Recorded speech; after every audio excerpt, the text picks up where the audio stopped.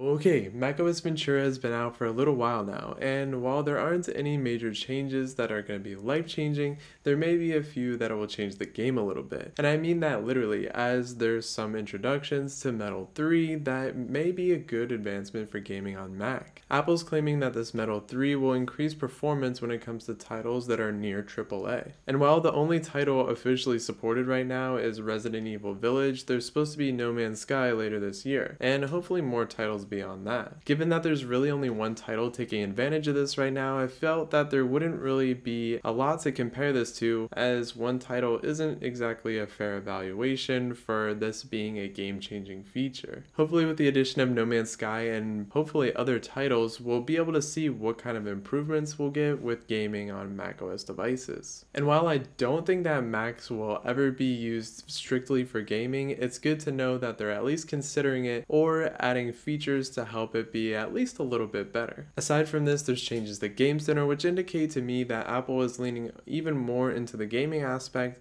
and including friends on different titles, and probably to try and get more people into the Apple Arcade ecosystem. There's also the addition of share play when it comes to games, so you'll be able to FaceTime somebody and join the same game when it comes to using Game Center. While this seems pretty cool having a live connection to the person that you're playing with, I'd imagine if you're playing on a device like a laptop, you're probably going to drain your battery pretty fast. Spotlight now has better capability as you can search through photos and other things on your Mac. This is supposed to give more detailed results so that you can find things a little bit more easily through Spotlight and don't have to do so much searching. They're also adding some Siri-esque functionality as you can start timers and do other shortcut type features through the Spotlight. There's improvements to Safari which bring it more in line with iOS and iPadOS. I think this is something that we'll see as just a trend across the macOS Ventura update in general, as it brings the ecosystem of all the Apple products more in line with each other and makes them more cohesive. I think this is a good thing because making things more cohesive hopefully means that there's some shareability when it comes to UI and different assets. For a long time, I feel like either iPad or Mac has kind of gotten the short end of the stick when it comes to development from the software angle. But now you get all of those iOS 16 and iPadOS 16 features when it comes to shared tab groups and different collaboration features when it comes to Safari. The same goes for iMessage, where you can now unsend and edit text messages to other people using iMessage. Time to talk about Stage Manager. Something that drew a bit of controversy when it came to the iPad comes to most macOS compatible devices. This is something that I think is going to shine a little bit better on Macs because generally Mac devices have bigger screens, and one of the complaints about Stage Manager is that it takes up a lot of screen,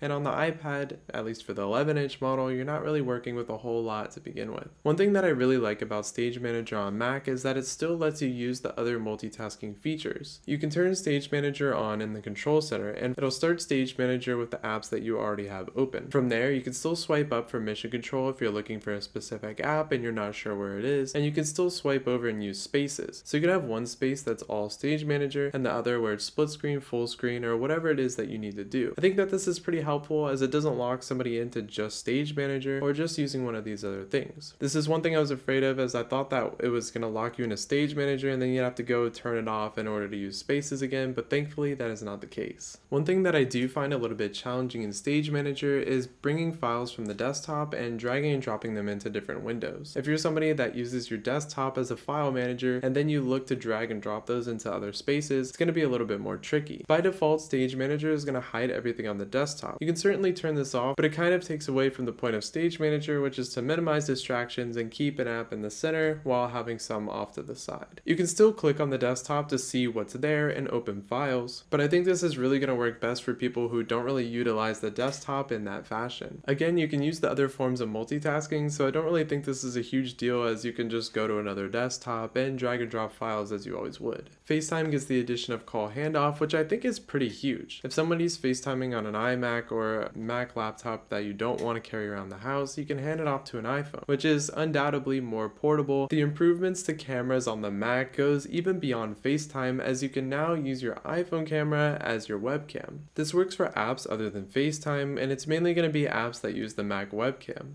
You can use this on Zoom as well as Photo Booth and any other app where you need to use your phone. Sometimes it'll prompt you automatically to use your phone if it's close by, but if not, you can jump into the camera options and select your phone as one of the devices devices you'd like to use for a camera. This is going to be pretty huge when it comes to using your Mac for video conferencing. Additionally, I think there's going to be other benefits to this, as if you have broken hardware on your Mac, like a microphone or a camera that's not working, then you can use your phone to supplement that as a camera or microphone that's working, and vice versa. If you have an iPhone 11 or newer, you'll be getting center stage to your Mac basically as a free upgrade. This works by using the wider lenses on those phones and beating out the Mac webcam for being able to have a center stage type experience. I personally think this is pretty cool and gives a lot of flexibility when it comes to FaceTime calls and cameras on the Mac. Using an iPhone 11 or later on the Mac not only brings center stage, but also gives you the ability to use desk view. Desk view is basically Apple's version of using software to simulate a top-down view of a camera. This also takes advantage of that wider angle lens and actually works pretty well to give the effect of things flat on the desk. This is going to work best for things that are very close to the desk, as you start to get a slightly warped appearance depending on the angle of the phone and the item. This feature is going to work best if you have the little Belkin attachment that goes to the back of your laptop, but you don't necessarily need that to try it out. System settings. What used to be system preferences on the Mac now goes more in line with that design language that I was talking about. You now have all these different tiles in the settings app, which goes more in line with iPad and iOS. While I like that this makes it more cohesive when going from device to device, I will admit that it kind of makes things a little bit trickier to find. But overall, it seems like mostly everything is still there. I don't think this is a huge issue, as I'm pretty sure it's just going to be something that everybody will get used to over time. I also appreciate the integration with AirPods. Now you can go into that little tile that's made for AirPods and you can change the AirPods settings pretty quickly and easily. From a security standpoint, there's definitely been some improvements, as now there's quick delivery for security updates that are supposed to be automatic. This also brings the addition of lockdown mode, which was recently added to the iPhone, so for those that are victims to cybersecurity attacks, this should be pretty useful in terms of limiting those vulnerabilities. There's the addition of the clock app on the Mac, which is going to let you set alarms and timers directly on the Mac. I'm not sure why this wasn't already there, but it's a good thing to have. I'd assume that for me, and probably others as well, this is mainly going to be used for the Pomodoro technique, and you'll be able to do it with an app that's already comes on your Mac. Live text gets an improvement,